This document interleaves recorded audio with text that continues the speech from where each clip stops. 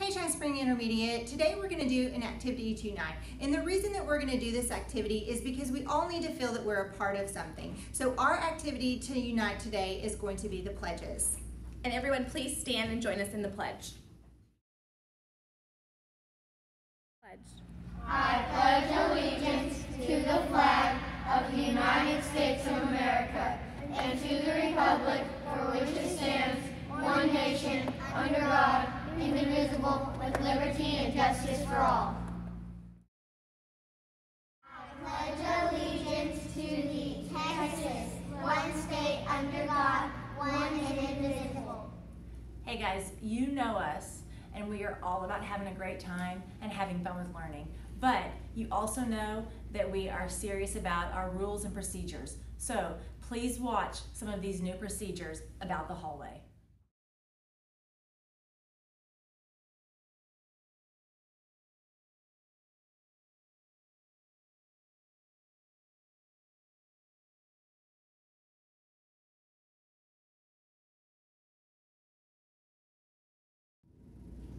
Okay, just as you saw in the video, this week we're going to be committing to appropriate hallway procedures, where we're walking in a straight line, one head directly behind the next, and we're doing it quietly.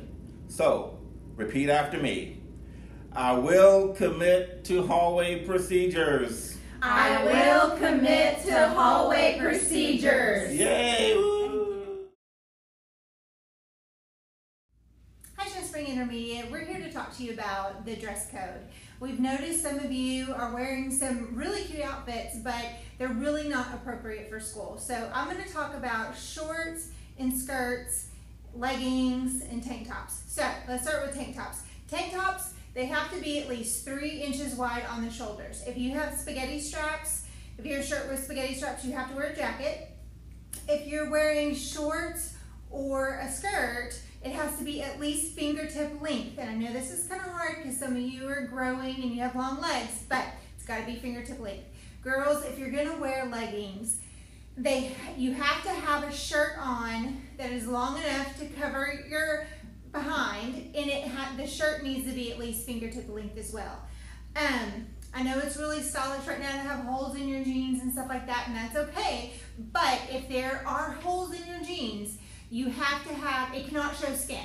It has to have something behind it, some kind of material or something behind the holes. We cannot see skin through the holes. And it can't be a whole bunch of holes in your jeans. It has to just be one here or there.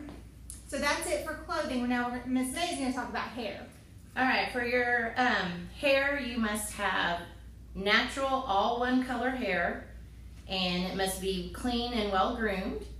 And if you're a boy, it needs to be above your ears and above your collar, and nobody's hair needs to go below their eyebrows. Also, boys, no ponytails, mohawks, braids, or designs shaved into your hair. Okay, and if y'all ever have any questions, just come to the office. We can do a quick dress code check and let you know whether what you're wearing is appropriate or not. And we hope to see you all tomorrow. Hi, my name is Celisa Jackson. I'm a technology teacher, and your lunch menu for Tuesday is the chicken potato bowl. Hey guys, we're here to bring you the trivia question. Miss Bowman's going to help me this week, and so we're going to talk about the solar eclipse, as you can see it here behind me. As you heard Miss Jenkins say earlier, that the solar eclipse is a historic event. That's why on the first day of school we all went out to watch it. So your trivia question for this week is, when will the next total solar eclipse happen? When will the next total solar eclipse happen? So look that up and turn your answers into the office. Good luck. Bye guys.